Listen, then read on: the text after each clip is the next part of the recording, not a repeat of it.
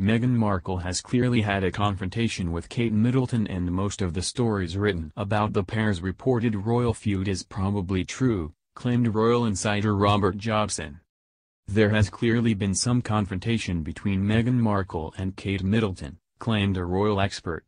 Robert Jobson, co-author of Diana, Closely Guarded Secret, believes most stories surrounding the rumors of a feud between the two duchesses are probably true.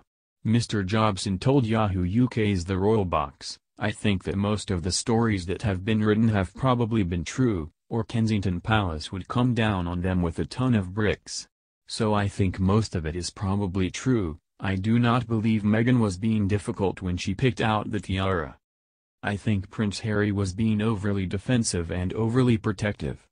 Whether or not there are reports that Kate cried over the way her daughter was treated over a bridesmaid's dress, I do not know if that is true or not. But there has clearly been some confrontation." The widely reported rift is claimed to have begun during a dress fitting for Princess Charlotte, where Meghan is said to have made the Duchess of Cambridge cry. In a rare statement, Kensington Palace said, "This never happened." It also emerged this week Kate could be planning another baby shower for Meghan after her lavish affair in New York last week. The Duchess of Cambridge is said to be hosting the event, in which Meghan's glam squad and relatives will be on the guest list. Royal expert Angela Mollard believes Meghan having a child will bring her closer to Kate. She said, "I think actually when Meghan has a child, I think that will bring her and Kate closer together. I think that, sometimes, when you have children, it makes all the irrelevant stuff melt away. I'd like to think she will lean on her sister-in-law." She added, "I don't think they'll be having hand-me-downs from the nursery, though.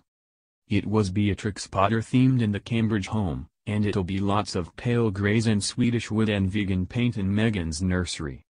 We know that Kate's a wonderful mother, and I think Meghan will be a wonderful mother as well." Meghan and Prince Harry have been renovating their new home, Frogmore Cottage in Windsor, in preparation for the arrival of their baby. They are currently preparing for the move away from Kensington Palace, where the Duke and Duchess of Cambridge live.